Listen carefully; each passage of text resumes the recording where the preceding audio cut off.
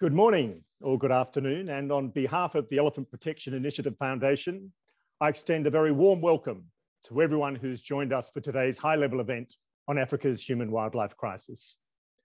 My name is John Scanlon, and I'm the CEO of the EPI Foundation, and we have a wonderful program planned for you today.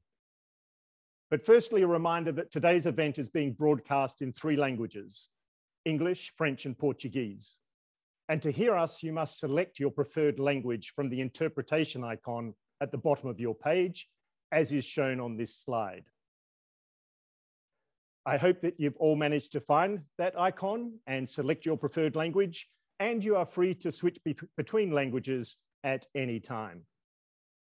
And we are most grateful to our friends at Conservation International for providing the funding that has enabled us to broadcast today's event in the 3 languages, and to our able interpreters. This event follows a high-level event we hosted in May of this year, featuring ministers from Gabon and Kenya, and the screening of a film that was shot in Tanzania and Kenya. And we are delighted that today we will be joined by VIP speakers from Angola, Botswana, Chad, Ethiopia, and Kenya, together with the Executive Director of the Convention on Biological Diversity. We are deeply grateful to all of our VIP speakers for agreeing to participate in today's event, which is being moderated by one of Africa's leading wildlife conservationists, Dr. Winnie Kiru, who is our Director of Government Relations.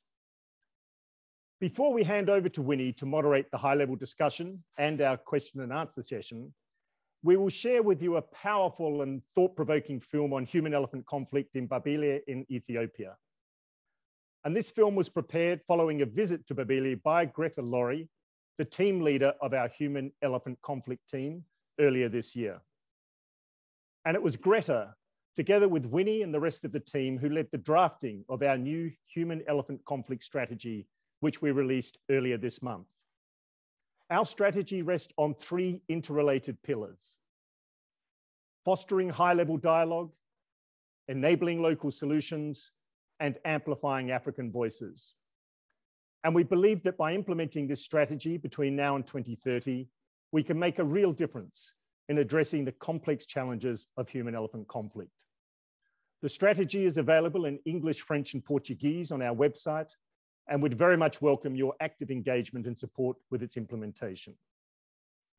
Finally, thank you to the more than 650 people who have registered to join us today, including ministers and high-level officials from across our 21 member states.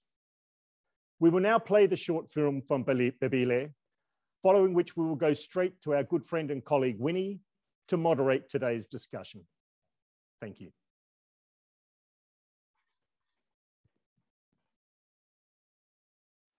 Hi, my name is Greta Francesca Iuri, and I work with the 21 African member states who make up the Elephant Protection Initiative.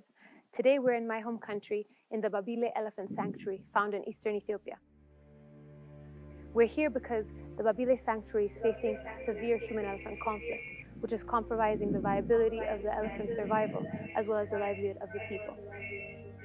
We are here, some 500 kilometers east of Addis Ababa, because the sanctuary is on the verge of collapse.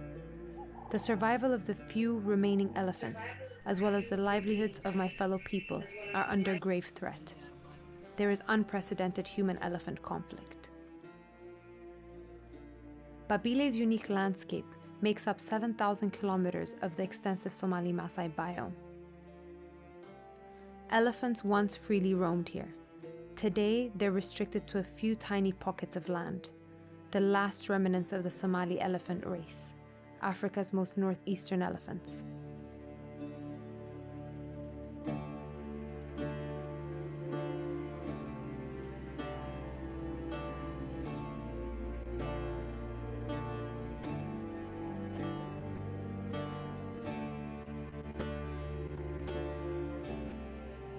The elephant's habitat suffers from devastating fragmentation and destruction caused by ethnic divisions, lack of governance, and climate change. It is a harsh environment where elephants, people, and their livestock compete for water, land, and survival every single day. Protected areas in Ethiopia generate little to no significant benefits for local communities, but they are often nature and wildlife's only lifeline in a vastness of threats. Babile's elephants have lost more than 3/4 of their land, taken over by farms, roads, and factories. Amma arbe duwara bayen hogisa jiru warani mo ba warani arba baye khae jiru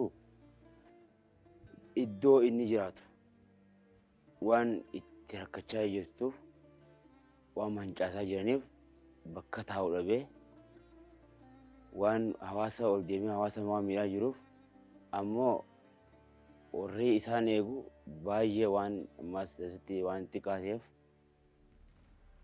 waraanni dabalamee fi sirriitti eegamuu barbaada iddoo isaatti deebi'ee jiru.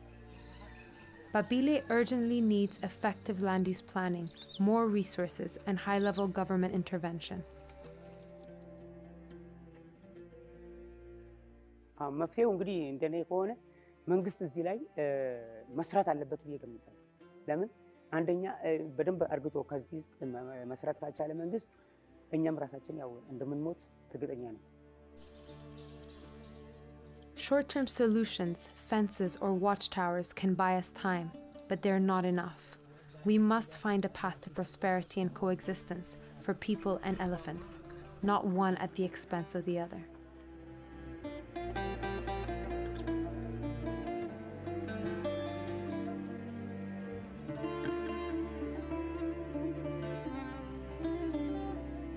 The wildlife authorities and rangers are demoralized and feel abandoned. Limited capacity and poor performance at all levels. That means the number of scouts, the number of workers, even the budget is so limited. The main gap to save elephant sanctuary is lack of political commitment from government side. But local people also pay the price for this neglect. They need peace and land. Etore beita mana mi dotor. Khara no rabela khara.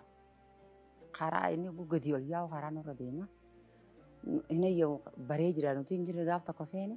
Paka papaya jira musa jira. Amba apil jani ni jira wa hunda jira urda nyais. Ka daddam ne chufrana no harka fudate aga fa no ummani arba ko dake lale. Akasi amba jala fudu gele gap. Daddam ne rasala sin qabnu beite was la fara gubbado ini je business. Daddabne fara isuma qabawa arako kana moto mana mara fara yino The stories we've heard here are heartbreaking because they're the realities of the people who live alongside these elephants. There are no simple solutions. Extreme poverty, lack of governance at large, ethnic divisions are pushing elephants and people into extremes. One thing is for sure. We can't simply focus only on the technical conservation solutions to this challenge. We're going to have to center the social, political, cultural, economic realities of the people who live here. And only then will we be able to save this landscape, our wildlife, and protect the rights of our people.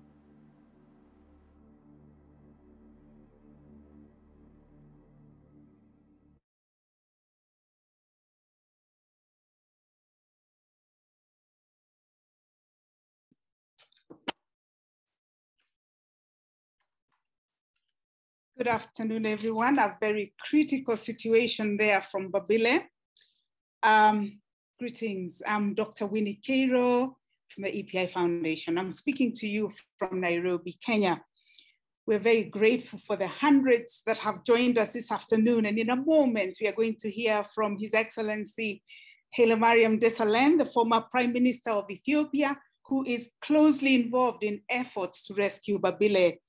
But first, a reminder, we'll have 20 minutes Q&A with our VIP, after our VIP speeches. So please submit your questions in the Q&A. You can write them in French or Portuguese if you're comfortable with those languages. And if you're following this event online, our hashtags are hashtag coexistence and hashtag African Voices. But it is now my pleasure to introduce His Excellency Desalegn of Ethiopia, who will join us live from New York. Good morning, sir, and over to you. Thank you very much, Winnie. Distinguished guests, ladies and gentlemen, I thank the EPI Foundation for this opportunity to talk about human-elephant conflict, and specifically about the grave challenge facing the Babile Elephant Sanctuary in my own country, Ethiopia. I'm grateful to the EPI Foundation for the short film about Babile. It's heartbreaking that we have just seen it, which includes the authentic voice of the people living in and around the sanctuary, and as well as those striving to protect it. Babile is a place that is close to my heart, but it is no exaggeration to say that it is in crisis. Ever since the sanctuary was established back in 1970, it has faced great challenges from the very beginning. Ethnic tensions, the lack of good governance, conflict, and the refugees even coming in there, the lack of tourism opportunities, and all of these problems now exacerbated by climate change, as we know, and the biodiversity loss. The results are tragic. A sanctuary established primarily to conserve one of the Horn of Africa's last viable elephant populations now has only some 200 to 250 elephants left. Because of internal displacement and other human encroachment, Babile's elephants have lost more than 80% of their former range and have been pushed out of many of the most fertile valleys in the west of the sanctuary, as in the film. Until recently, Babile's elephants were being killed by ivory poachers, but the last few years, we have seen that more are being killed as a result of human-elephant conflict rather than poaching. People, meanwhile, are being killed by elephants as well. At least 15 people died in the years from 2016 to 2019 by elephants. As for Babile's other wildlife, you can imagine the famous black maned lions, the leopards, the kudus, and etc. These, I'm sorry to say, have almost extinct, disappeared. My foundation, the Haile Mariam and Roman Foundation, is not prepared to stand by and watch this sanctuary disappear. We are determined to save Babile's elephants and also build sustainable futures for the people who live in and around the sanctuary.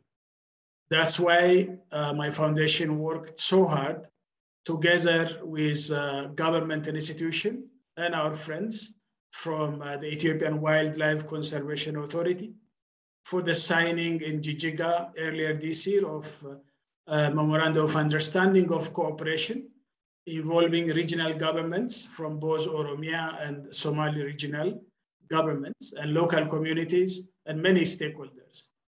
This is aimed at finding solutions together which empower local communities and create livelihoods for the many thousands of people living in and around the sanctuary. We believe this is essential. We know that these are challenging times. It's not easy to implement the promises, but Babile has never enjoyed a viable wildlife economy. Tourism has never brought jobs or income to this area. Now, during the COVID pandemic and the conflict, the challenges are even greater. Our government is struggling to allocate funding for protected areas, and it's now more difficult than ever to make our case. We therefore welcome the EPI Foundation's involvement with Babile. We wish to work with it and Ethiopian Wildlife Conservation Authority to find urgently needed short-term solutions that will protect wildlife and people and reduce the conflict between them. But we also need to tackle the complicated long-term realities that have always undermined Babile. So I call upon all of you to engage in this, one of the treasures of our continent. Finally, let me say what a pleasure it is to see so many distinguished figures from academia, research centers, practitioners, and also from the leaders, top leaders, leadership of African countries. And of course, experts from across Africa at this event today. The problem and potential solutions in Babile are specific and local. But at the same time, there is much we can learn from each other as we grapple with conservation and human-elephant conflict challenges in different environments. Winnie, thank you so much. I know you are trying to check me. Thank you. Thank you, Your Excellency. Well, in the film, you also my colleague Greta, who is leading the EPI Foundation's HEC team, not just in Ethiopia, but across the continent. And I want to welcome Greta now to speak to you. Thank you, Greta. Thank you, Winnie. Your Excellencies, honorable ministers, colleagues, friends, distinguished guests. I would first like to acknowledge my profound gratitude to the courageous men and women featured in our short film, many of whom I've had the privilege of working with for years, but also the countless individuals in Babile and beyond who aren't featured in today's story, but who day in and day out are faced with the same terrifying realities of human-elephant conflict and broader wildlife conflict. I cannot hope in a mere 5 minutes to address all the challenges of conservation and human-wildlife conflict before us. But as we saw, the Babile Elephant Sanctuary and the people who live in and around it are facing devastating threats. Sadly, there are hundreds, if not thousands, of landscapes across the global south in similar predicaments. How do we address human-elephant conflict in an age of extreme inequality, poverty, ethnic conflict, climate breakdown, a global pandemic, and histories of dispossession, displacement, and divisions? The truth is, it's incredibly complicated. But I fundamentally believe that we can start by acknowledging that the safeguarding of our ecosystem is not compatible with the boundless economic growth and the systems we currently all operate under. Loss of biodiversity threatens the land, air, water, and relatives with whom we share this planet. Of the roughly 4 billion species that have evolved over the last 3.5 billion years, 99% of them have already gone extinct. In Ethiopia, in my lifetime alone, we have tragically lost over 80% of elephants, yet human-elephant conflicts are exponentially increasing. In a country that currently hosts fewer than 2,000 elephants and a human population projected to reach more than 205 million people in 30 years alone, finding a way to balance the needs of our people and the needs of our wildlife is a fundamental, vital aspect of our coexistence. African elephants, perhaps more than any other species, confront us with this dilemma. As land's largest mammal, they need vast and intact ecosystems, and in an increasingly human-dominated planet. Unavoidably, therefore, elephant conservation is an intensely political issue. What is more sensitive, after all, than land? People and biodiversity need it, and yet so many of our protected areas across Africa were set aside under conservation models based on many racial, gender, and class divisions. And to this day, many do not take into consideration or recognize the gravity of these truths in cultivating the root causes of biodiversity loss. These very inequalities, I believe, only compound the problem of human-elephant conflict by undermining community rights and the ability for people and wildlife to effectively survive off of the land around them. It is crucial to note that we're not just talking about the sheer number of people who need access to resources, but the youthful age structure of Africa's populations. The overwhelming majority of those living on the outskirts of protected areas are children, adolescents, and young adults, many of whom do not have access to education, food security, and financial stability. We also know that threats and pressures, as well as large-scale industrial expansion on the environment, significantly intensifies gender inequalities, fuels the illegal wildlife trade, corruption, and upholds power imbalances across and within the communities themselves. It is time that the conservation community acknowledges that root causes of environmental degradation largely do not begin at the sites that we are trying to protect. They are often driven by people who hold power and privilege in faraway places, and who, quite frankly, are not threatened by the crop destruction, scarcity of resources, livestock predation, damage to property, or loss of life in their day-to-day. The voices you have heard today from the front lines are those of people who have no power.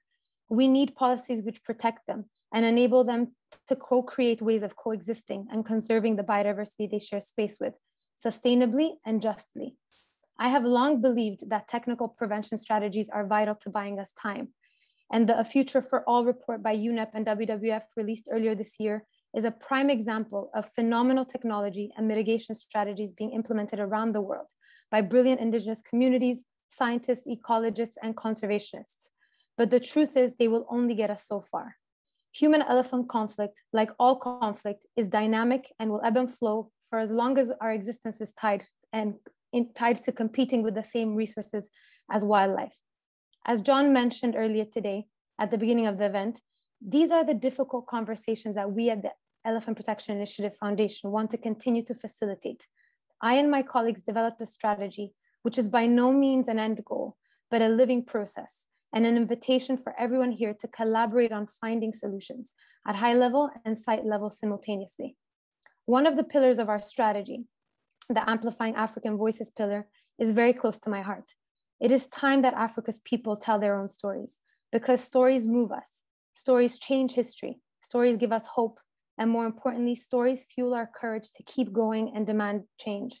It shouldn't be a radical idea to put African voices first and foremost in Africa's wildlife crisis.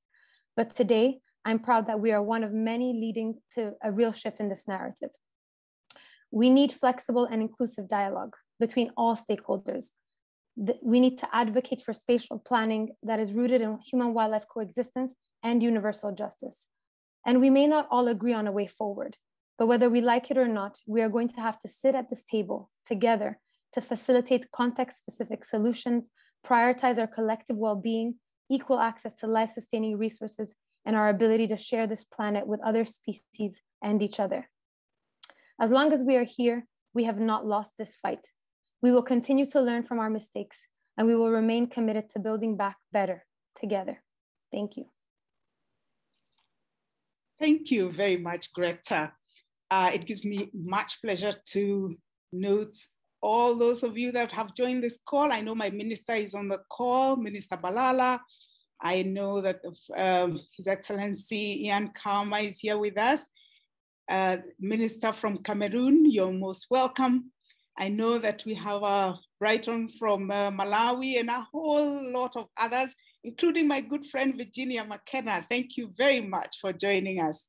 We are now moving on swiftly, and I want to bring the debate close to home. And it gives me great pleasure to introduce the First Lady of Kenya, Her Excellency Margaret Kenyatta, who sits on the EPI Leadership Council. And she speaks to us about human-elephant conflict in Kenya. She speaks to us from the Elephant Orphanage, so you will have a chance to see some elephants as you watch the recording. You're most welcome. Thank you.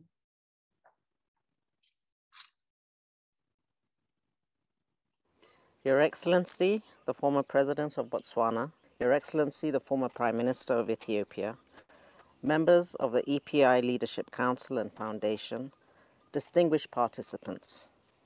I wish to thank the EPI for covering this important event that brings leaders together, experts and advocates who share a common concern, elephant conservation.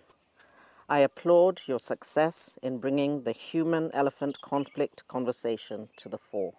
I would like to share Kenya's experience in elephant conservation, as well as our intervention efforts to address the current global concern of human-elephant conflict. I will also share some thoughts of how we, as a conservation community, can step up our efforts through committed advocacy and collaboration with local communities. We know that Kenya has not been alone in its efforts of elephant conservation. Protecting our astounding species has been decades of global concern. It has brought together conservation advocates, leaders and experts from the African continent. In Kenya, our elephant population has more than doubled in the last 30 years. From 16,000 in 1989 to 34,354 in 2020. This is an extraordinary African conservation success story and testimony to prove that commitment from dedicated stakeholders can save our magnificent animals. Kenya's success story in its elephant conservation efforts stem from our national resolve to cherish our wildlife, which is a major tourism income earner for our country. Our success has been a result of combined efforts of the government, both national and county. It has been through communities who live alongside the elephants. They have been consistent in their commitment to turn their challenges into solutions. The steady decline of poaching has been as a result of strong political will, leadership, advocacy, and imposition of trophy bans. It has also been a result of brokering solution with diverse stakeholders who have shared similar conviction. We have stood together for a cause we believe. However, our success brings with it challenges because of the growth of both human and elephant populations. This is an issue that is very real to us. While elephants are treasured, they can be a very terrifying threat to individuals, families, and communities. People are being killed, livelihoods are being destroyed, children are skipping school due to fear, and elephants are being killed in retaliation. This human-elephant conflict is threatening the hard-won gains we have made in advocating human-wildlife coexistence. The conversation today on human-elephant conflict draws our attention to what we can do to turn this trajectory into an opportunity. I thank the EPI Foundation for enabling us to share our experiences, learn from each other, and exchange ideas and best practices, latest technologies and techniques. This dialogue, led by Africans, is timely because it also provides us with an opportunity to present ambitious ideas, speak with one united voice and resolve, and hold each other accountable. Kenya has unique examples of conservation efforts that have worked, especially with lobby groups and local communities, who are the first line of defense for these treasured animals. Our interventions have required strengthening and building highly capable and functional institutions, putting in place robust policies and commensurate resource allocation. The Kenya Wildlife Service has conducted a successful deployment of Earth Ranger technology. These technologies have provided real-time online monitoring that have assisted in the deployment of timely interventions of human-elephant conflict. Natural deterrents, such as beehive fencing in the Tsavo National Park, have also recorded award-winning success in helping to protect farmers from elephant invasion. Women are said to play an important role in conservation. I have witnessed how incorporating women's empowerment into conservation has worked through the amazing work of the Imbirikani Women Beading Project and the Beadworks Kenya initiative. These are some examples of livelihood projects focusing on conservation that are working well. Through the Hands Off Our Elephants initiative, I have witnessed the power and impact of advocacy. But all these noble efforts need support and strong collaboration if we want to solve our current challenge. More resources and practical solutions need to be adopted in our conservation efforts so that we can build a better future where humans and wildlife coexist peacefully. I commit to add my voice to advocate for more action in addressing the human-elephant conflict. I thank you.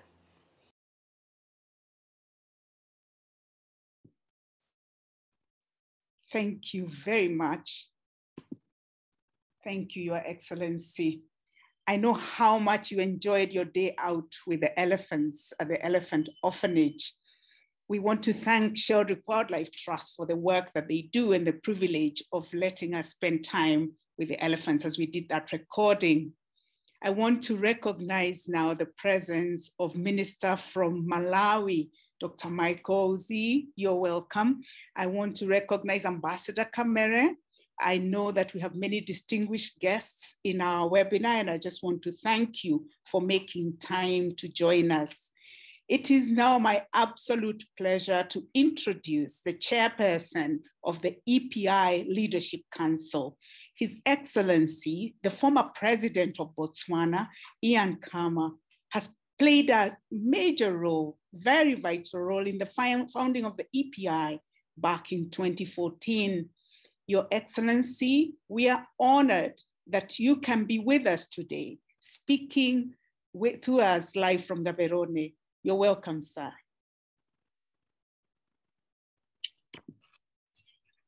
Thank you very much, Winnie. It's always very nice to see you again. I'd like to acknowledge His Excellency, the former Prime Minister of Ethiopia, and Her Excellency, the First Lady of Kenya, honorable ministers, other distinguished participants. It's a great pleasure for me to be able to speak at this event today and to join such a knowledgeable array of speakers. I appreciate being given the opportunity to speak on a very important issue that is of great concern for the survival of elephants and the protection of people and their property. In 2014, as president, I took Botswana into the EPI as one of the 5 founding member countries. I was determined to conserve our country's elephants and people's livelihoods, and also to boost cooperation amongst fellow African leaders who shared in this important objective. Today, as chair of the EPI's Leadership Council, I remain just as committed to this cause. I also acknowledge that the nature of the threats to elephants has changed during these past 7 years. In 2014, poaching for ivory was our #1 concern. It still is, of course, a major issue in many parts of Africa, and one which requires a concerted international effort in order to suppress. In recent years, we have seen human-elephant conflict creeping up the agenda to the point where many now feel it is the greatest threat to the survival of the African elephant. Make no mistake, human-elephant conflict is indeed a Pan-African challenge. It is a big problem, even in my own country, which has one of the largest elephant populations on the planet. But it's also a challenge for countries with smaller elephant populations, but of course, which are no less determined to preserve them, as we have just seen from the example of Babile in Ethiopia. We are witnessing human-elephant conflict in every one of the 21 African countries that now belong to the EPI. People and elephants are increasingly competing for land and natural resources. With a few notable exceptions, in specific places, this is not happening because we have more elephants, but rather because we have more people. And these people need jobs, food, and opportunities. Africa's leaders are beholden to strive to create these. So the question then arises, how do they do so whilst conserving elephants?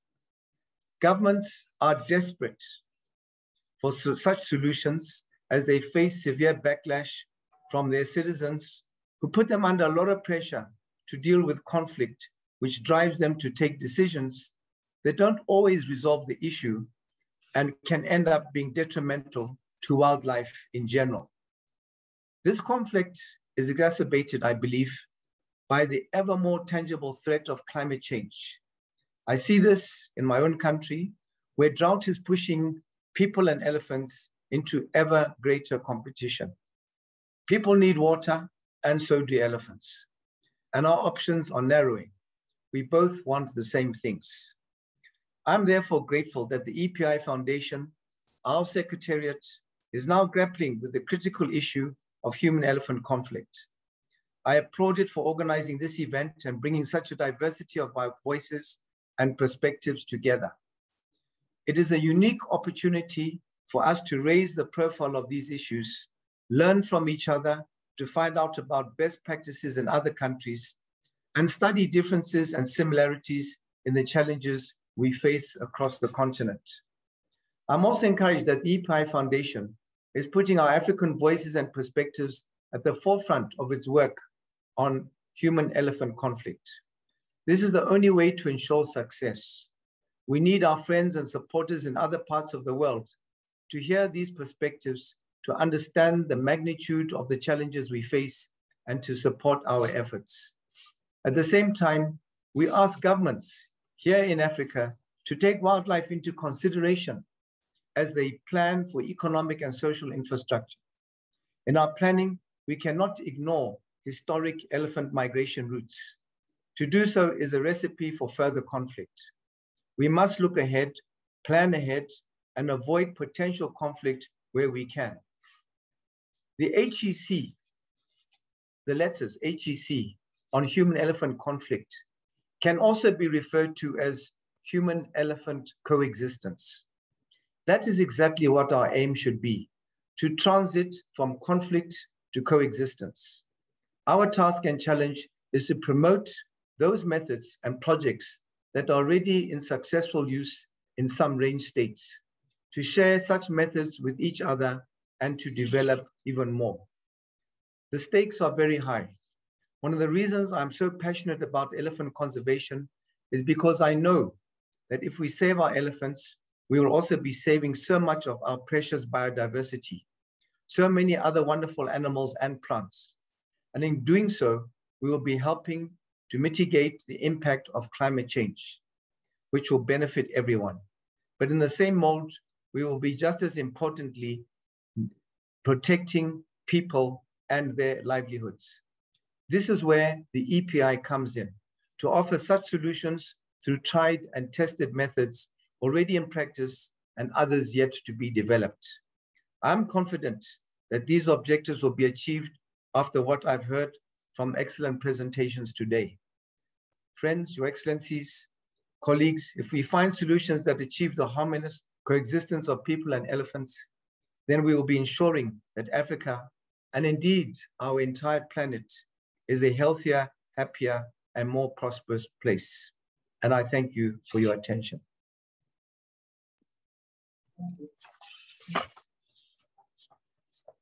Thank you very much, Your Excellency. Thank you for the leadership you continue to offer in this area.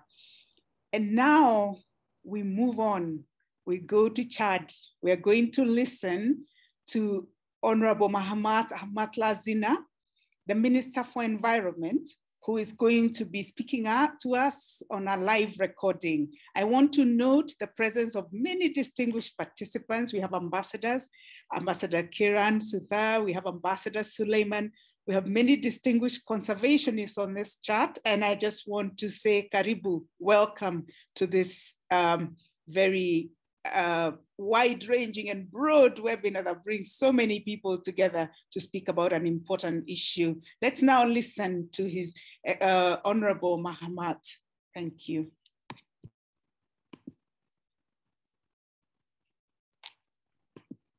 Chers amis, dear friends, invited guests, dear participants, from the outset, I would like to sincerely thank the EPI Foundation and all of you for giving us this precious opportunity, which allows us to speak about the conservation of elephants in Chad and the human-elephant conflict. I am aware that we do not speak very often on this issue in the international debate concerning the future of the elephant in Africa. It is sad to note that since independence in 1960, Chad has lost thousands of elephants because of ivory, but it's also true that despite that, we still have a viable populations of elephants, about 1,500 elephants. Half of these elephants are found in the National Park of Zakuma, where the population is still growing. Indeed, Zakuma is a beacon of hope because with the support of our partners and local communities, we have demonstrated what can be done and how we can inverse the poaching tendency and restore the wild fauna and its habitats. The Lieutenant General, the head of state, President of the Republic, Mahamat Idris Deby, and the transition government, who's led by Kapali Albert, are determined to see that the success that we've known in Zakuma can be replicated elsewhere. Chad joined EPI as a founding member in 2014 and is still today committed today to conserve the African elephant. We have suffered from instability, which we've seen in some of our neighboring countries, but still, we still had success, significant success in the conservation of the wildlife. Now, to come back to the issue that is of interest of us today, the conflict between humans and elephants, is for us in Chad a real and very serious problem, even if some elephant populations in the Lake Chad, Lake Fitri, and the Chari River Valley are small. There are serious conflicts in all these places between farmers and elephants. Our human population is increasing, and people are suffering from hunger. And how can you convince them to protect elephants? We cannot preach to them on the advantages of biodiversity. We need to find practical solutions. In the past, we tried to offer money to compensate to the people who had been victims of damage caused by elephants. But today, we quickly realized that this solution was not sustainable. Indeed, the available funds were not enough to finance all these claims, and it was very difficult to show that all the claims as well were relevant. We do have a number of experiences in the management of the conflict between humans and elephants in areas like the Chad Lake, Fitri Lake, and around the Zekuma National Park. These experiences pushed us to strengthen local capacities, to push away elephants through training and by providing specific equipment like systems of alert by using satellite technology and radio. These experiences have given us reliable results and need to be supported. Despite the coronavirus pandemic, my country was earning little money and few jobs were created because of tourism. Today, 18 months since the start of this pandemic, the situation is more critical than before. We therefore need support, technical expertise, as well as financial in order to resolve this conflict between humans and elephants. We would like there to pay tribute to this initiative of the EPI Foundation, which allows us to speak with other authorities and the public opinion.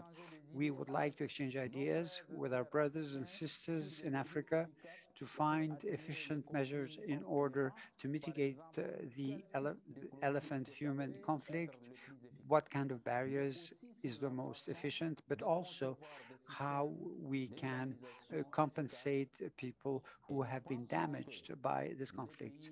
And we believe that EPI is a forum, it's a precious forum to help Africans to share their experiences and also find a solution, a rapid solution, especially for our elephant population who are leaving the Sharibagirmi area and go through the Buso area and create such havoc that every day in our country we receive complaints by the people living there around about the damage caused by elephants. Yesterday, when I was before the National Assembly, I raised this issue, and this issue is still topical. And we believe that with a strong cooperation and a responsible cooperation, a citizen cooperation with our partner, the EPI Foundation, we shall find a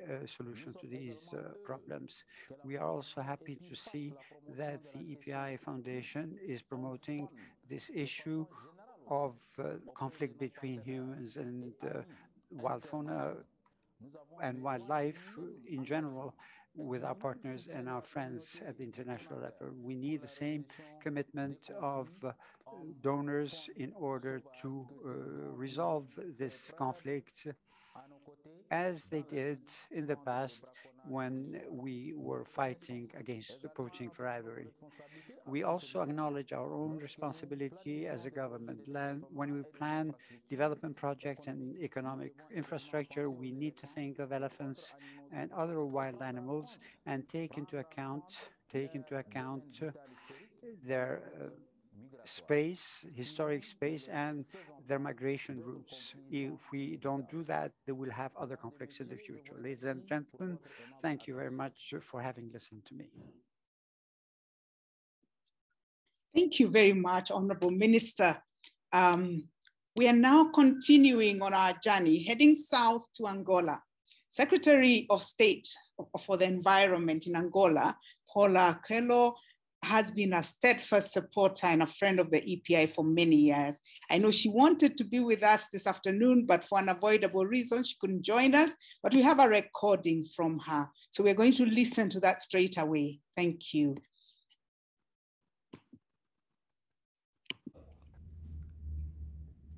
Excelências, estimados convidados. Your Excellencies, distinguished ladies and gentlemen, and all protocols observed.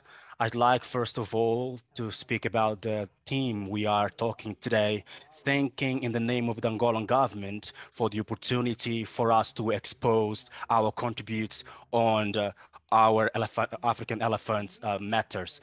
Thus, allow me to say that Angola, just as many other countries that spoke, possesses a unique history that is spoken by many, and now with greater emphasis by the community, it is the human-elephant conflict. The history of elephants in Angola takes us to a very negative aspect related to the civil war and the poaching, and many deaths. It has reduced the number of elephant populations. The recent Angolan history, it is seen with recognized environmental issues. We have actually normally yearly we have a meeting, a national meeting that we deal with awareness of the situation. Even though Angola has experienced a reduction in population, in elephant population, by the causes already highlighted, we have to say that in 2016, the annual report of Environmental Conservancy, it has estimated that Angola has a population, elephant population of 3,000 to 6,000 is a very concern. So programs were drafted to address the state of elephants in Angola. As well, we have we are training personnel in order to be able to deal with issues related to poaching and the living between elephants and human and elephant living. That is why we still continue to dialogue with many other institutions so that the natural habitat of elephants is actually in peace. The mines, we have a lot of mining processes so that we can actually create a great environment for the elephant population. Our government is seeking various solutions for everyone and for future generations. Your Excellencies, a new scenery is the population growth in rural zones that promotes the territory occupational territory. So this is also the increasing occupancy. It is a conflict as well aspect between elephants and humans. So food security is also a very pertinent concern because the cohabitation between human and elephants is not always easy to deal with it. So the populations are questioning the government, what can we do to reduce these problems? So our technicians are drafting some posters and diagnoses that are the first steps to mitigate this problem through many projects. We have to highlight as well the sixth project of the Global Fund that resolves these problems. Your Excellencies, the Angolan government is dealing with these issues, and we believe that with the steps that we have given until now, it is possible to reduce the crime related to the species. We have the permanent support of the law firms and institutions.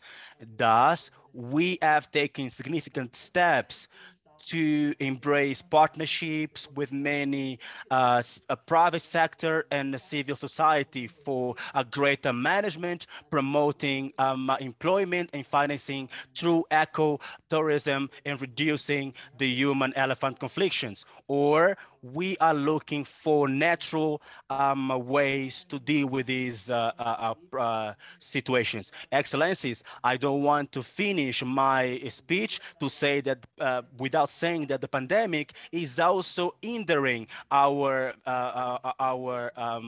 collaborations. But even though we are firm, so that we can learn from you and sharing experiences, we embrace this initiative, recognizing the importance of these questions related to animals and human life.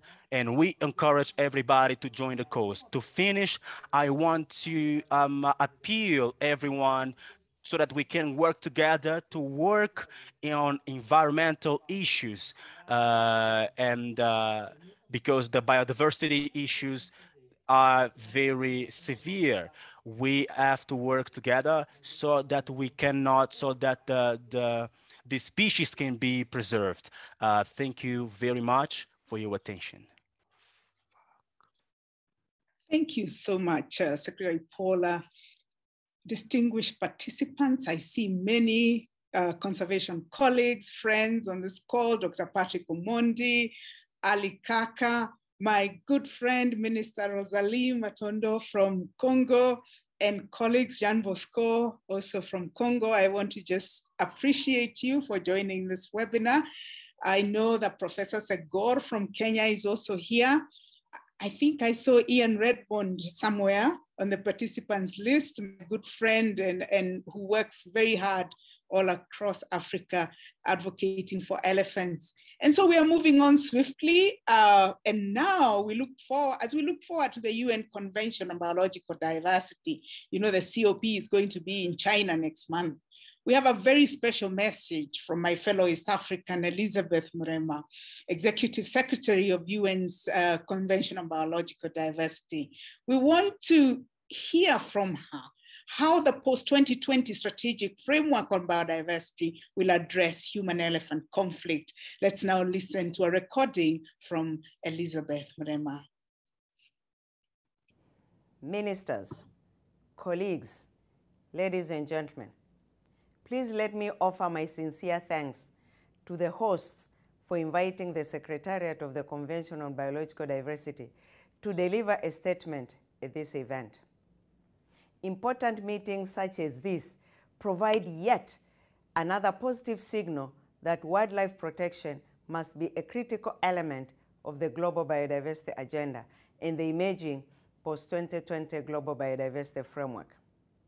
Just a few weeks ago, governments from around the world, along with a broad range of key stakeholders, came together virtually to advance their work towards a new framework that can guide the global effort to reverse nature loss in the next decade and serve as a catalyst to accelerate the transformations needed to safeguard the health of people and planet alike. They considered a formal first draft of the Global Biodiversity Framework and further refined the goals, targets, and elements needed to ensure it will be both ambitious and transformative. Their work also helped maintain political momentum towards the adoption of the framework at the 15th meeting of the Conference of the Parties incoming next year. Distinguished participants, a new global agreement, one that aims to allow humanity to live in harmony with nature, could not come at the more critical time. The intertwined nature of complex problems such as climate change and the loss of global biodiversity has never been clearer. Every flood, every wildfire, every species gone extinct exposes our own dependencies and vulnerability. The first draft of the emerging global framework addresses human-wildlife conflict, both directly and through related issues such as consumption and trade, education, traditional knowledge, and the benefits from biodiversity related to nutrition, food security, livelihood, health, and well-being. I was pleased to see the excellent contribution of the Elephant Protection Initiative Foundation to the framework. I commend you for reminding delegates to account for the world's growing rate of population, consumption, infrastructure, and competition for land and resources, as these will increase the likelihood of human-wildlife conflict. As you noted, they should also ensure the framework reflects the need for measures to solve, mitigate, and prevent human-wildlife conflict, including through sound land use and strategic planning. You also contributed many valuable ideas to the discussions during the third working group meeting. Ladies and gentlemen, the message is very clear. We must reconsider our relationship with nature, in particular, our relationship with wildlife, as our actions must benefit not only humans, but also the species of our planet. We must recall that reducing human-wildlife conflict and improving the coexistence with nature is important not only for human health and well-being, but also for reducing threats to wildlife. Human-wildlife conflict may also be managed by empowering indigenous peoples and local communities. Approaches that involve the full participation of local communities can lead to better coexistence between human and wildlife, as well as to opportunities and benefits, not just for impacted communities, but for society as a whole, sustainable development, production, and the global economy at large. In closing, as the journey to Kunming continues in the coming year, the world will have an opportunity to achieve an unprecedented level of political ambition to reduce and reverse biodiversity loss, safeguard the invaluable contribution of biodiversity worldwide, and ensure that the benefits are shared fairly and equitably. Efforts to reduce human-wildlife conflict must be a critical part of this effort. The wise elephants seem to understand this essential point. As the EPI Foundation has noted, the recent migration of a herd of 15 wild elephants in China brought them close to the venue of the Conference of the Parties 15 in Kunming. I commend the EPI Foundation for working closely with their counterparts in China and for their efforts to ensure that the reduction of human-wildlife conflict will be part of the post-2020 Global Biodiversity Framework. Your work will have profound impacts for the next century and beyond. Although the framework is still work in progress, I'm encouraged by your unwavering determination to build a future that respects nature's values and core benefits. Thank you.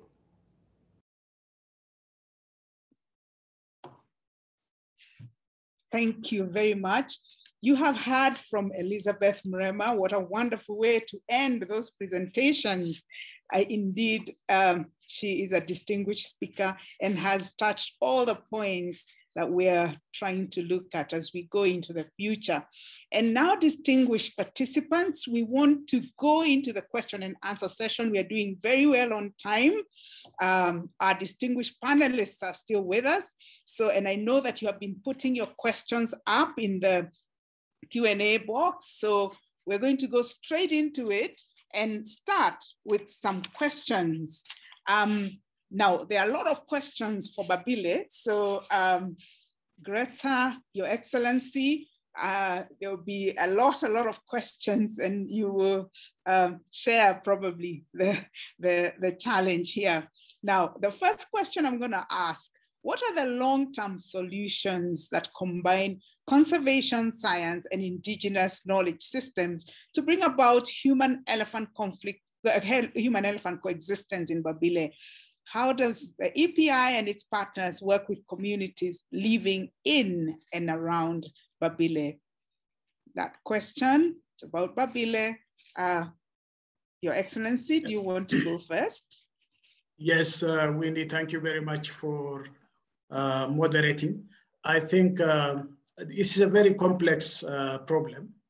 You know, the area with the population grows, and we have different communities and ethnic groups that in the boundary of Babile Sanctuary. It's a very huge area, but encroached by people because of you know, the harsh environment that necessitated people to go into the sanctuary and continue on their livelihood works there.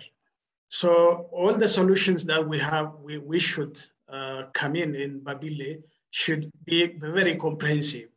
And in the first place, we have to divide it into short-term and long-term. At least we have to stop the killings now. But on the other hand, there is a need for political commitment. And what we have done so far is we were able with the federal government and the two regional governments, which are the boundaries of Babile, to have a stakeholders comprehensive meeting to understand the problem itself. And we made everybody, including my own foundation, to sign a memorandum of understanding how to go about to solve this problem. So that is, you know, if you understand the problem, it all means that we have gone 50% of the solution. And we also included the local community and the elders and leaders of the local community. They are all very much worried when the elephant and also the human conflict is creating problems for both elephants as well as humans. But they love the elephants. They want to coexist with them. So the problem is, how can we help the local community to have their livelihood addressed? And the need for development in that area should be addressed. So we need a comprehensive solution, not just administrative solution, but which, you know, makes people to be resenting, and ultimately the conflict will continue on. So I think now there is a local mechanism where elders are discussing on issues, how to resolve it. And we have to, we have to have a clear project. Both the federal and regional governments are ready to support this project. Of course, the Ethiopian Wildlife Conservation Authority has studied it and has brought some technical solutions, which should have social and environmental issues included in it. And I think with this, we are, it's a very complex, but we are in a position to resolve that problem in a near future. But it should be a long-term engagement. It cannot be a quick fix solution. And the most important thing is we need support. We need support from everyone who is listening to this discussion from every corner. Of course, EPI through the East African office is working with us and as a partnering with us, but that's not enough. I think we need more support from every corner of the globe to save this habitat as well as humans, the population there. Some people are talking about the population pressure and, why don't we control population? I don't agree with the word control population. I mean, we should have a population policy, but the so-called control is not a good word. We have to manage it. We have to have a good policy to have it. In Africa, I don't think that there is a problem of land and the population pressure. It is a problem of clear policy of development where it can engage more people in one place. And the problem of urbanization, we have to, somehow expedite the urbanization so that people gather together, leaving the punch of land, which is habitat for the wildlife. So I think we have to have a fast, accelerated economic growth in Africa. With the current pace of growth, I think we can't handle the population we have at the moment. So I think we need to have a comprehensive solution, of course, a comprehensive population policy, which focuses on girls' education first, so that they understand that, having a balanced family is an important thing for them and for the whole entire community. So we have a comprehensive approach and we continue with that. It's a very difficult thing, but we have to face the bull, catch the bull by the horn. There is no way we can go away. Thank you, Your Excellency. Indeed, a comprehensive answer. And you bring that high-level political engagement that is required in such complex situations. There's a question here which I believe is best directed to His Excellency Ian Khama. This is the relationship between human-elephant conflict, or human-elephant coexistence, as you call it, and climate change. And how can we access climate finance to help address human-elephant coexistence? I just wanted to touch on what was being said earlier on about the conflict issue, as alluded to by the former Prime Minister. And just to give the example of here, that our situation has been brought about by the fact that we have seen over the years a tremendous buildup in the elephant populations in this country, brought about partly by managing the elephant population, but where we got into a bit of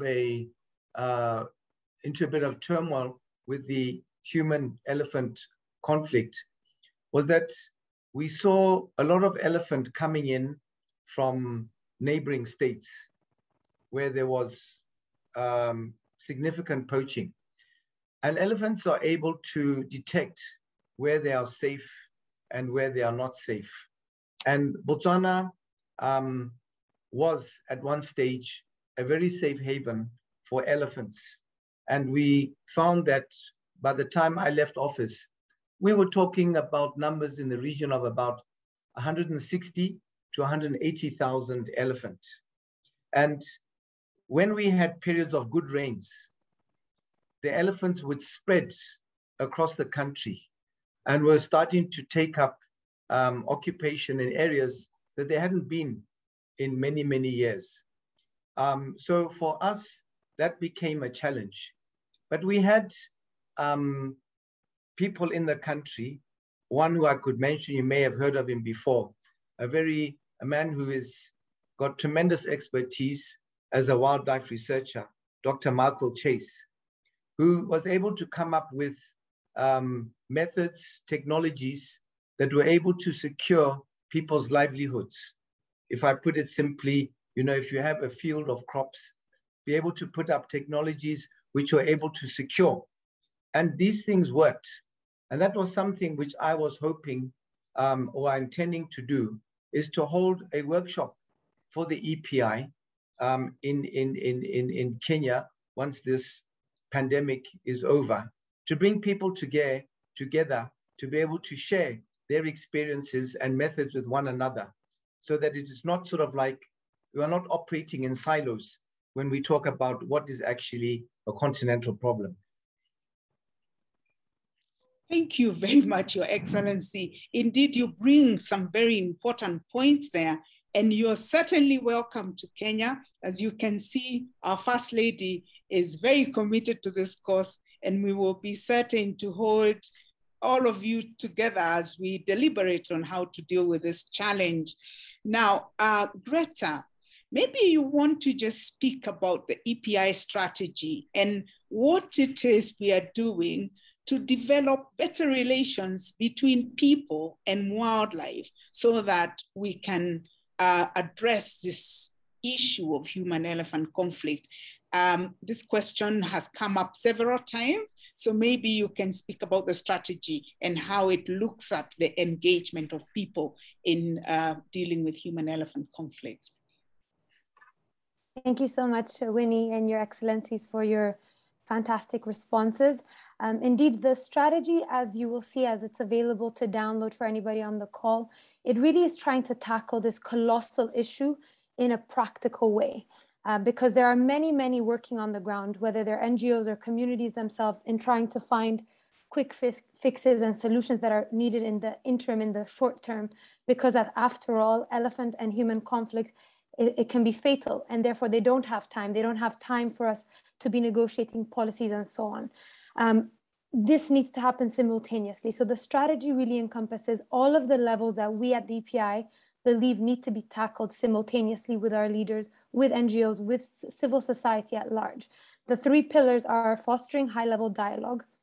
And essentially, this is doing exactly what we're doing today, bringing together our African leaders, extensive connections, the organizations that we believe we can work with, and the international media to try and discuss and have difficult conversations about what the priorities are. How can we create practical solutions and funding mechanisms to bring about change on the ground? This is not easy, but this is just the start.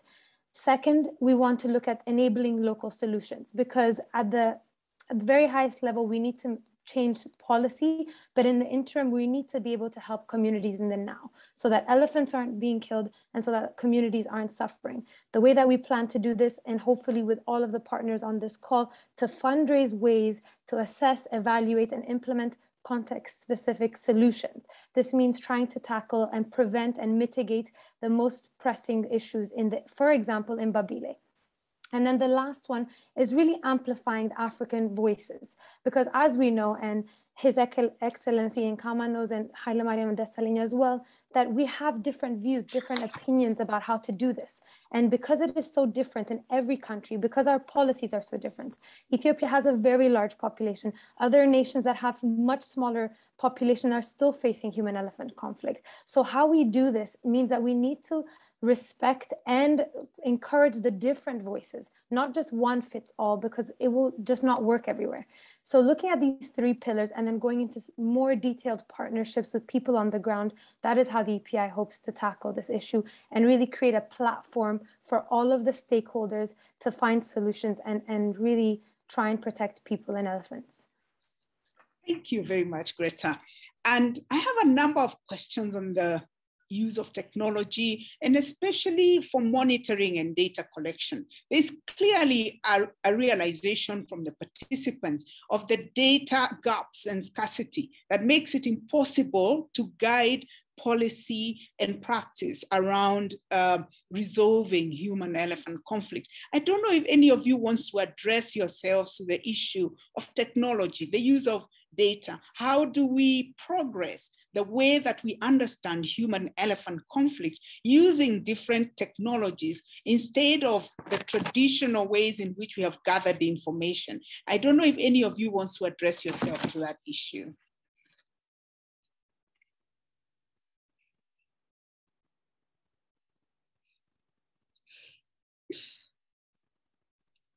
Are you referring to technologies as they referred to limiting, managing the conflict between people and elephants? Yes, the questions are about, say, the use of geographical information systems, the use of technologies like EarthRanger, the use of technologies and the ability to deploy them in communities, because I think the thinking is some of these technologies are very much applied at a very high level. How can we use technology to better understand and monitor human-elephant conflict and therefore develop ways of mitigation? Well, technologies are definitely the key. There's no doubt about that, that if we want to make progress in this regard, in managing this conflict, and like I said earlier when I was making my remarks about moving to coexistence, it is exactly these technologies that have to be developed in order to achieve that. And when I made reference to the fact of holding a workshop, it is that I know out there already, there do exist a number of technologies which are already in operation. And I referred to one such individual here in our country, Dr. Michael Chase, who has developed technologies which are working extremely successfully in helping to manage that conflict. And I think, as I said, I would really urge that we need to get people together who have developed such technologies to share their experiences so that others, when they go back after such workshops, are able to implement both technologies to counter the effects of conflict and also to monitor populations, elephant populations, as they move around. Especially, you know, you find, my experience here is that from year to year, you have different migrations taking place. There may be some which are standard, which are pretty much common every year, but depending on climate change, rainfall patterns, and what have you, it tends to also influence the movement of elephants. And therefore, technologies to be able to monitor that and to be able to have early warning of where there's likely to be conflict is very important. Thank you very much. I don't know if anybody else, Greta, do you want to speak to that issue of technology? Absolutely. His Excellency covered it very well. I completely agree that especially in countries like Ethiopia, where we lack the capacity to manage our natural resources, to manage our elephant populations, technology would be a vital resource for our local communities and the Ethiopian Wildlife Conservation Authority to provide support to the communities. If we know where the elephants are heading, especially now with regards to climate change, a lot of our wildlife is not congregating where it's expected. It's not staying within boundaries of protected areas. After all, protected areas are human created spaces. Wildlife does not listen or know of these borders. And in Babile, we have elephants moving up to 5 kilometers out of the official boundary or where they're supposed to congregate. If we knew this in advance, we'd be able to create systems of early warning for the communities in order to reduce as much as possible and mitigate any interface between them, especially in the difficult evening moments, in the night, in the early mornings. And then you would prevent fatality, and also you would be increasing tolerance within those communities. Because over time, if communities are being challenged time and time again by elephants, it is almost inevitable for them to have retaliatory killing. So technology is definitely vital for us to start understanding how we can manage the technical human-elephant conflict management. I also think that developing transparent ways as well as indigenous ways of understanding the land and cooperating with local communities right from the beginning will increase our success rates, making this information available to other areas as well. So getting all of the different stakeholders to communicate, to cooperate, and also finance. To be honest, these things are very expensive. communities and our country cannot afford a lot of the technology. So making this readily affordable for local communities, for countries across the African continent that would like to implement this is key going forward. Thank you very much. Time goes so fast when a discussion is so good. I want to thank all of you who have stayed with us. Azadin, joining us all the way from the US. Azadin Dan is the CEO of IFO. Thank you very much. We are happy that you have so many experiences across Africa, in Kenya, Zambia, Zimbabwe, and you're going to certainly be on our next panel as we talk about these issues. And now there's the questions about infrastructure. We know that in Africa, our governments are constantly looking at development of roads, railways, new power lines, and oil pipelines. How can we better address this development of infrastructure in such a way that it doesn't impact the migratory paths of elephants and push them towards human settlements? Because this seems to be a big problem all across Africa. I don't know whether, Excellency Desalegn, you want to just speak to this issue of infrastructure. Winnie, thank you very much. First of all, even though it's late, let me greet my brother, former president of Botswana, Ian Khama, Your Excellency, and also Her Excellency Margaret Kenyatta, and all the ministers here. I think this is an issue for us leaders very much because, you know, this kind of infrastructure development needs a very rigorous planning. And that planning shouldn't be left to only technical personnel. It should be discussed with the people. It should be discussed with, and proper environmental impact assessment should be done. If not, then the destruction is so huge. Including our urban planning has to be done in a very meticulous manner. And if we do have a proper planning, then I think the implementation, if not completely avoided, but can address most of the problems, and our coexistence becomes much more suitable. Let me tell you one example. We had a sugar plantation which is constructed alongside one of the largest national parks in Ethiopia. And people are very much eager to take the fertile land in the national park to the sugar plantation. They said, you know, the motto was, is it the wildlife or the humans that we should give priority? I think either or is not a solution. I mean, some conservationists do not want development at all. And some politicians do not want any wildlife conservation. So both of them are wrong. I think we should balance and bring, you know, coexistence and togetherness in the planning process so that everybody agrees that we need to develop, and at the same time, we need to conserve our environment, and we need to keep our biodiversity safe.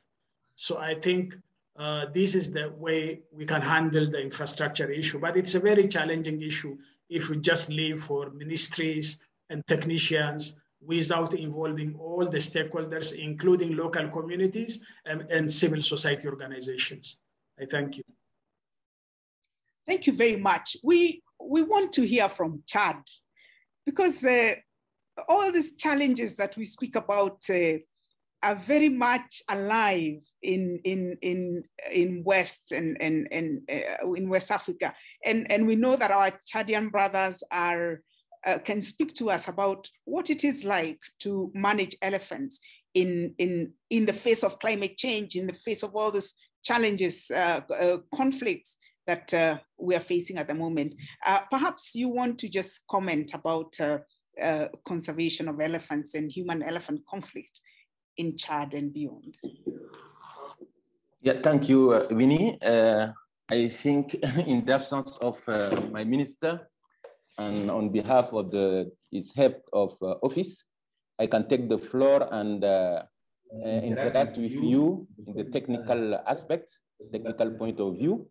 As you have listened to the speech from the minister, heck is a real problem here in Chad. Although we have a small elephant population, human-elephant conflict is a reality. You can know if a single elephant is around a village, it's almost be a problem for local population. So we are dealing at the daily basis for the people that are claiming for having a negative impact of the elephant presence around their areas. And for us, climate change, loss of biodiversity, together with COVID, are the three biggest problems of the mankind today. And they need to be, they are also linked, and they need to be to have solutions. And we think the best way is to set up within a country an effective and representative network of protected area that can help us to use those areas specifically as a refuge for wildlife, for elephant. Because elephant, you cannot mix elephant with population. Even they are few in the area, as I am saying, even elephants are very small. They can create people if they mix with population. So our main challenge is how we can come up with a set of protected areas, especially a national park, like we have one that is very effective, well managed in Sakuma National Park. We want to create more protected area to effectively manage elephant. And also the problem with infrastructure development, the need for the road, for industry. As we can remember what the leader of India said to us, Mahatma Gandhi. He said, a nation, the greatness of a nation cannot be well measured without the way it manages wildlife. You can, if you develop without taking care of your land, you cannot be considered yourself as a developed country. You cannot consider yourself as a human population, a human society that is progress without protecting your land. So whatever we use the policy of development, you have to take into account the need, especially the need of space for wildlife. That's our conviction here in Chad, unless at the technical level. Yeah. Thank you very much, Dr. Domia Malaki. Domia is a colleague with the EPI. He's based in Chad. Now, I would love to continue this debate, but we've run out of time. It's been a precious one. I'm so glad that so many of you have stayed with us to the end. Of course, this debate has to continue, and the EPI Foundation is determined as a Pan-African organization to continue with this kind of dialogue. Let me remind you that we have just launched our human-elephant conflict strategy. Greta has highlighted the pillars of our strategy. And we want to look at the role of African leaders, we want to think about local solutions. We want to raise African voices that we, in our strategy, believe it makes a difference. The stories told by Africans, the solutions of African problems that are found and progressed by Africans. So we are very, very determined to continue with this debate. And indeed, with the leadership that we have and the strategy that we have, we believe that indeed we can only go forward strongly. I want to thank the team behind the scenes, the EPI team, Barnaby Phillips and Victoria and everyone, the translators, everyone who's worked extremely hard to make this happen. I'm sure they've forgiven me for showing up in the dark at the beginning. There was a kind of existential crisis there where Barnaby went, can't see you. I hope now that you have seen me enough. Thank you very much. And we want to thank Conservation International. Would never have been able to hold this broad webinar with a translation without the generous support of Conservation International. We want to thank all our partners that have really joined us and stayed with us during these conversations. And we hope that the next event, you will join in as many numbers as you have. Even as we get to the end of this event, I know that there are many of you who have asked questions, but that just shows how big and important this issue is and the need for us to continue this dialogue. So if your question was not answered, please bear with us. We do have to finish this on time, but we promise you that we will continue with this dialogue. I want to thank the CEO of who has led us into this area of human-elephant conflict, and we know that difference. On that note, a good morning, a good afternoon if you're in the UK, and a good evening if you're in Africa somewhere. Thank you very much. We really appreciate you staying with us. Thank you. Asante sana. Au revoir.